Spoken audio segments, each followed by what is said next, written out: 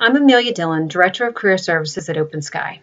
I've been asked to talk about coping with job loss during the coronavirus pandemic. More than 22 million Americans are currently out of work due to COVID-19.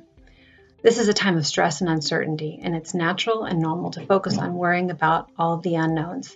However, during times like these, it can be comforting and effective to focus on the things we can control. For example, we can remain optimistic that the current situation will improve and the jobs that have gone away will return in time. We can also focus on finances and future employment. Here are steps to take if you have recently been laid off. First, apply for unemployment insurance as soon as possible. Second, calculate your unemployment benefits. Each state has its own criteria for determining the potential amount of unemployment benefits you may receive. Third, read your state's unemployment insurance news related to COVID-19.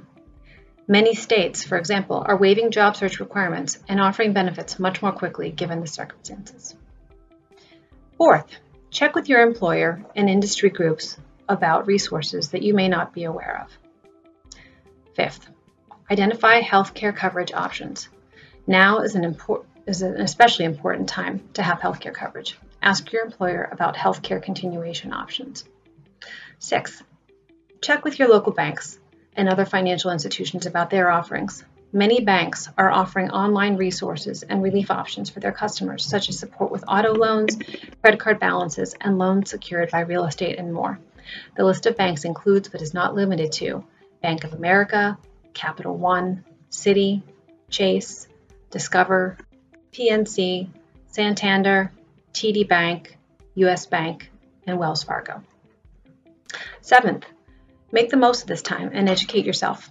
Focus on yourself and set some educational goals.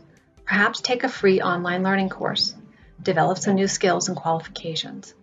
Ivy League schools are now offering 500 free online courses on ClassCentral.com.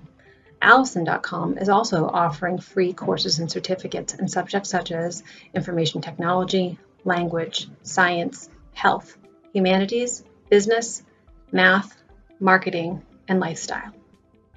8. Prepare yourself for new work. Tweak your resume. Identify your skills and strengths. Identify what value you can bring to a company. Know what you want to do and where you want to do it. Identify what are you passionate about and where is there a market need and how can you contribute to it. 9th, look for new work.